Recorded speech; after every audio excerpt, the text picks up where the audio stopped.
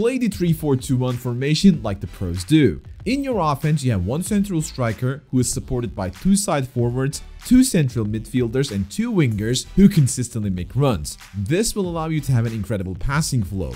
In your defense, you will have three central backs and two wingers who will join the defense that will let you fortify your backline and build a wall. The specific tactics and instructions that allow you to play like in the upcoming examples could be found in our free tutorial on the Guide Plus, which is linked in our bio. Watching the open players consistently and not getting stuck with one side of the pitch is the key with your attack. Sudden side changes offered by this formation will help you out, and you will have easy goal scoring opportunities. The three center back setup will let you go a bit more aggressive than usual.